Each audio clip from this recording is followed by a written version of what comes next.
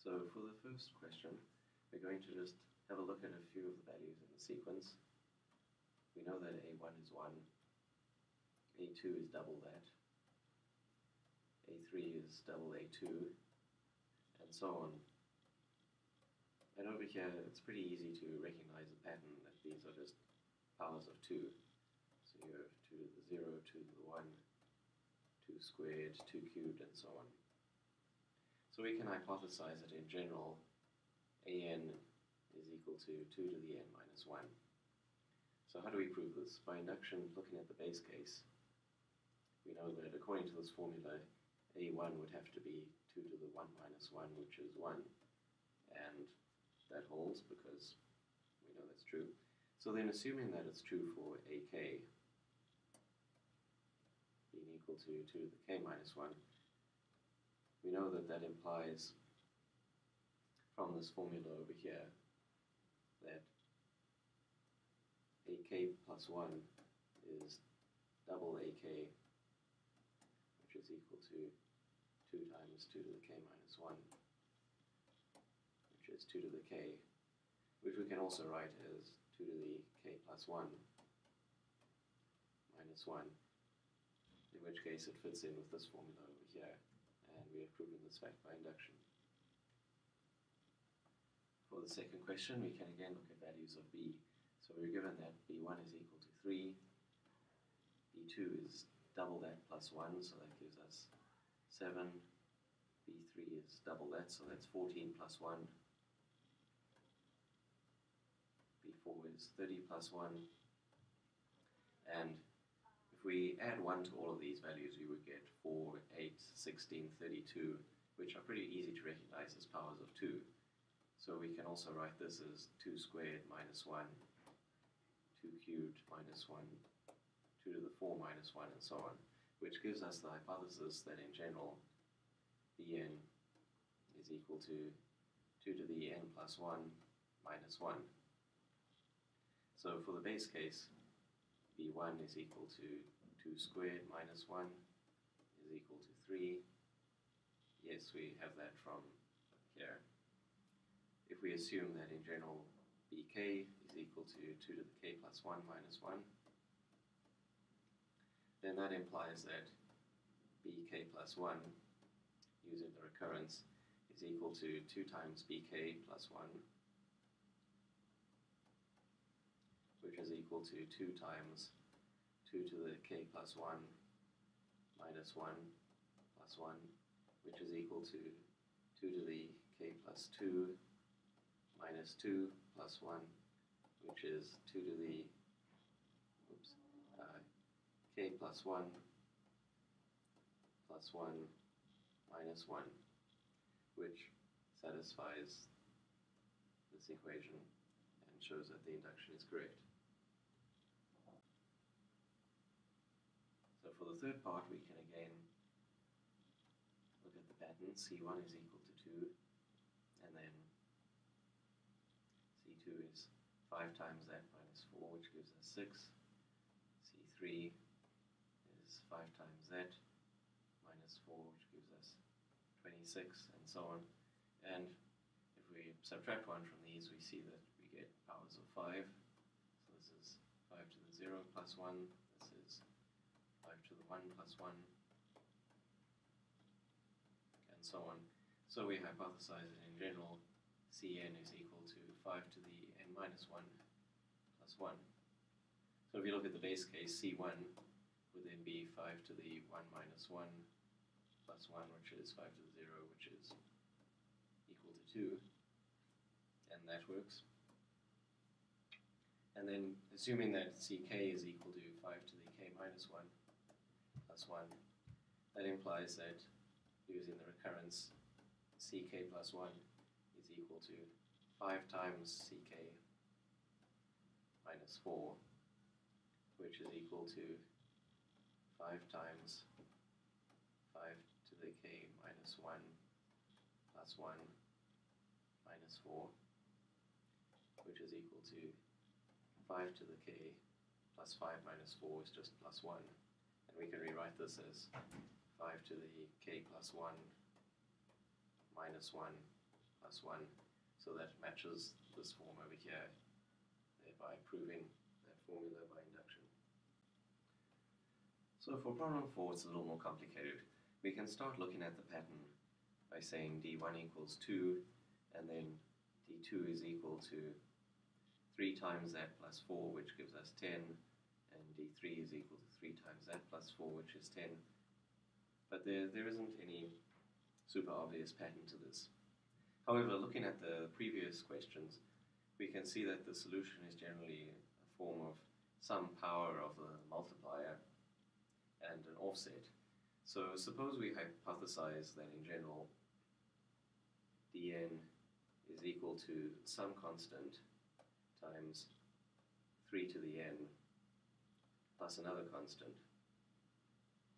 Then in order to satisfy the base case, we would have to have that d1, which is equal to a times 3 plus b is equal to 2. So that's one equation. And then in order to satisfy the inductive hypothesis, if we know that dk is equal to a times 3 to the k plus b, then by the recursion, dk plus 1 is implied to be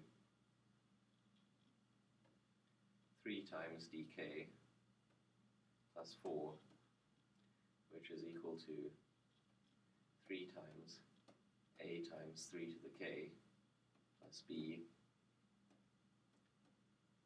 plus 4, which is equal to a times 3 to the k plus 1 plus 3b plus 4. But in order for this general hypothesis to work, we would also need dk plus 1 to be equal to a times 3 to the k plus 1 plus b. So these two things would have to be equal to each other. In other words, a times 3 to the k plus 1 plus 3b plus 4 is equal to a times 3 to the k plus 1 plus b. And obviously these terms cancel out, so you're left with 2b is equal to negative 4, which means that b equals negative 2.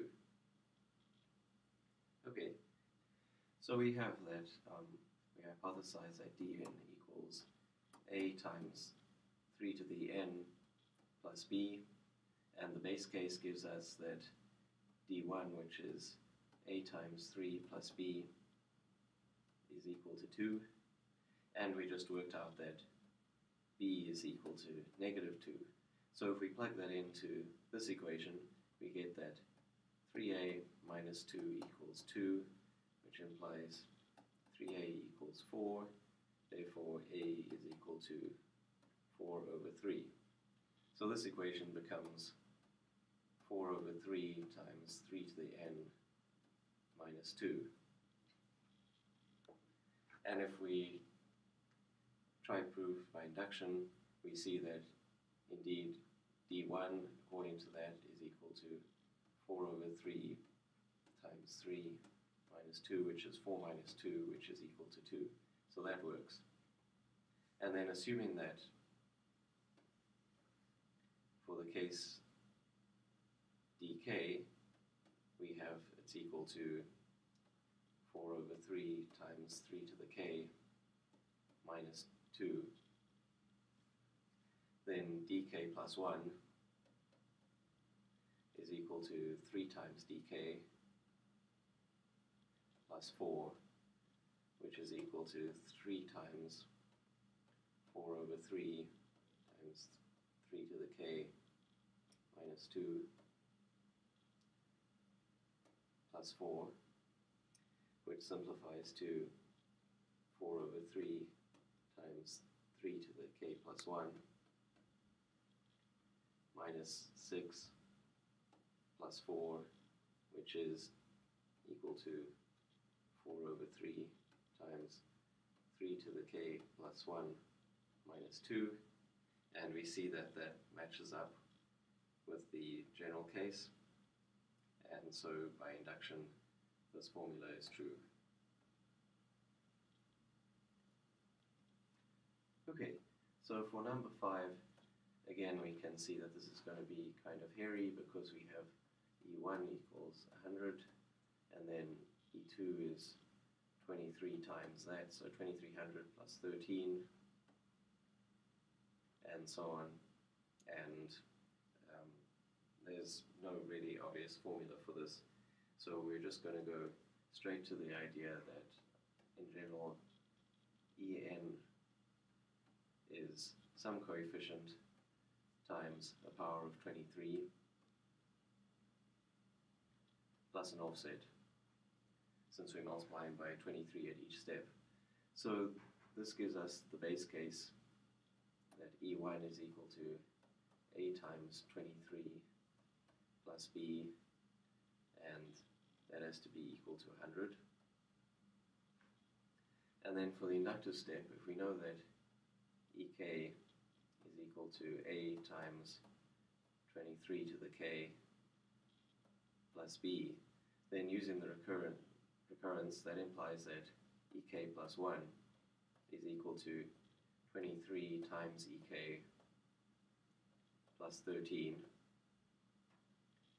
which is equal to 23 times A times 23 to the k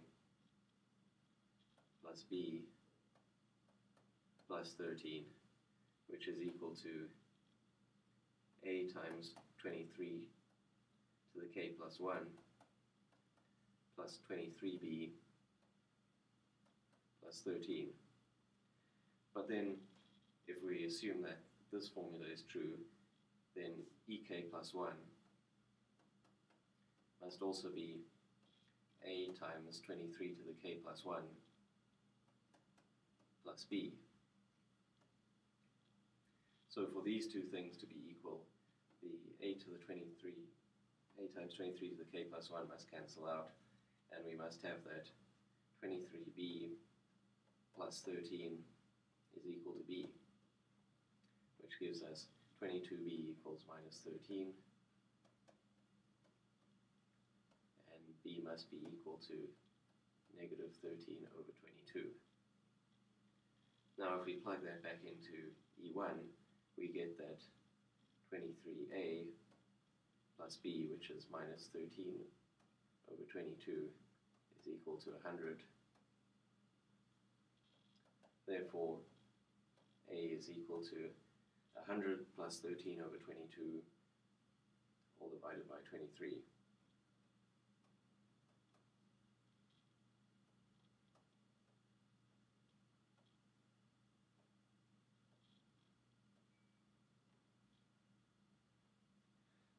And if we try to solve this, prove this using induction, we see that for the base case, E1 is equal to A times 23 plus B, which is just 100 plus 13 over 22, which is negative b minus 13 over 22. So the base case obviously works. And for the inductive case, remember that a is 100 plus 13 over 22 divided by 23.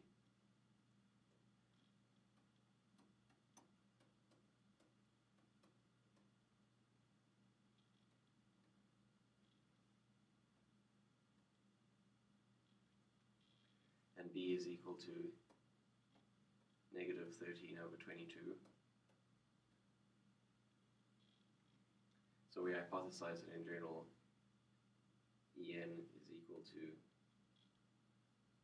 A times 23 to the n plus b. So given the inductive hypothesis that Ek is equal to A times 23 to the k plus b, then that implies that ek plus 1 is equal to 23 times ek plus 13, which is equal to 23 times a times 23 to the k plus b, close bracket, plus 13, which is equal to a times 23 to the k plus 1 plus 23b plus 13, which is equal to a times 23 to the k plus 1, and since b is negative 13 over 22, this is minus 13 over 22 times 23 plus 13, which is equal to a times 23 to the k plus 1. And we know that 13 is just negative 22b, so that's plus 23b minus 22b, so that's equal to a times 23 to the k plus 1 plus b, which shows that e to the k plus 1 does follow the same formula, and therefore this is true by induction.